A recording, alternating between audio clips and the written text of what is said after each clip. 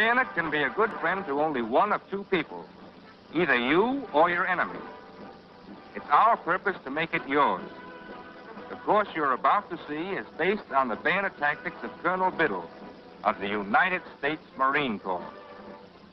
The secret of bayonet fighting is to be able to strike swiftly and directly at the nearest opening, being always on guard and ready to attack from any angle. The position for this is the flat blade stance shown here. For instructional purposes, the men line up in two ranks, facing inboard, each man paired off against the man opposite. The instructor checks their fighting stance and corrects any errors. Get your feet apart. You're too easy to knock off balance. That's better.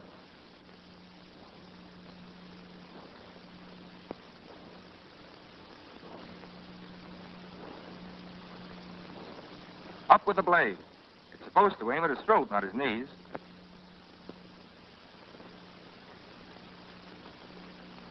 Take it easy, pal.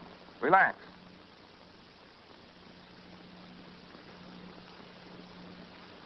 What's wrong with this man? Nothing is. His feet are the correct, comfortable distance apart, giving him the proper weight distribution so that he can't be knocked off balance.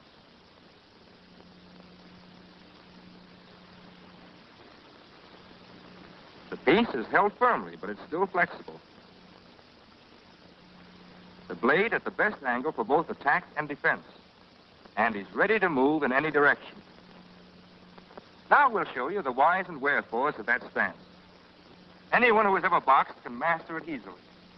Not only the stance, but the arm and footwork is exactly the same as in boxing. Left jab. Another. Feint low. Cross your right. See how he keeps his feet well apart. Weight evenly distributed. Always on balance. Ready to go in either direction.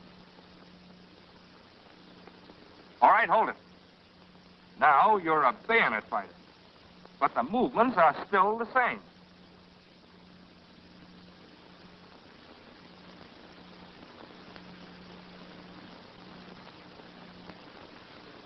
Left jab. Right cross. Feint low.